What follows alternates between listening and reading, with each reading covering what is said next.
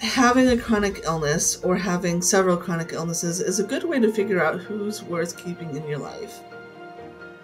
Because if people can't respect your boundaries, then they're not going to be able to help you when you need it, because they won't understand that you actually need the help.